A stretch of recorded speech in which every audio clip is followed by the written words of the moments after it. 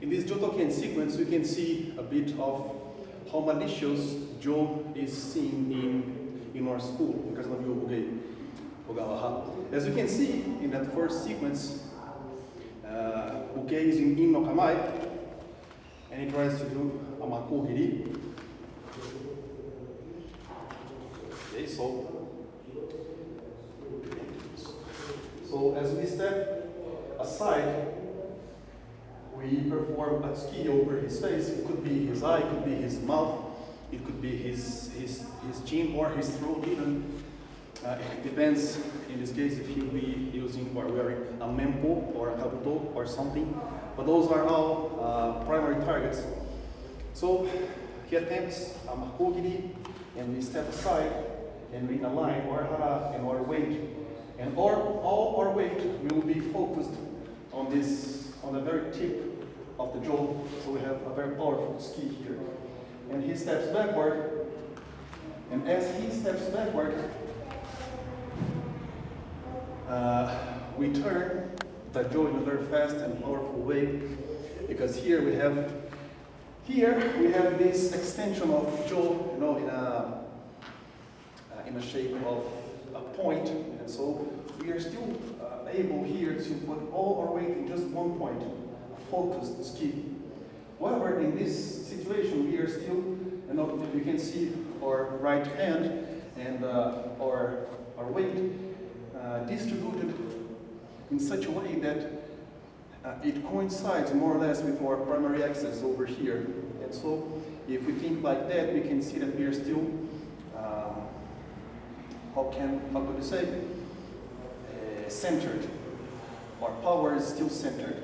Now, we are here, and when we perform this katateuchi, what we do is we expand our whole body and we distribute our weight quite differently. So this happens.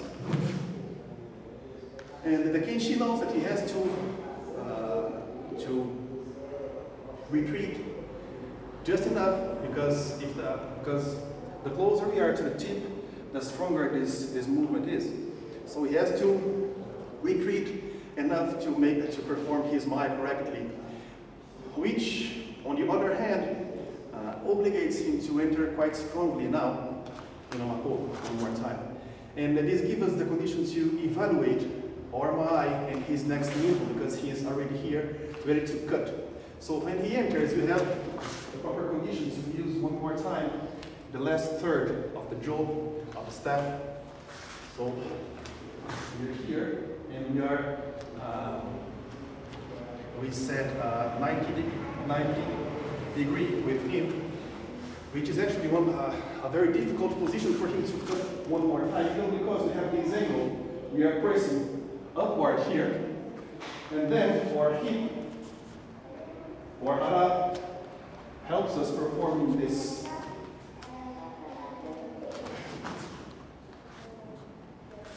So we can perform our kamai and our final makochi.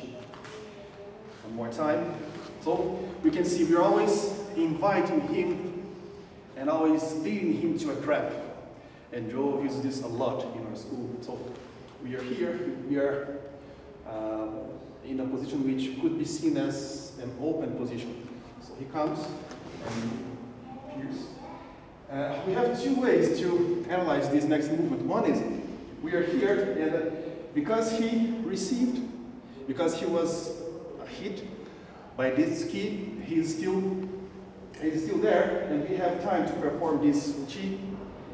And so he would, it could be quite difficult for him to perform his mai and step off from our mai. But we can also think as something possible that we stroke, and then he sees how dangerous this mai could be for him, and so he steps backward and he steps off our mai, our movement, and he enters trying to catch us. In the middle time, just soon after I try to catch him, he enters.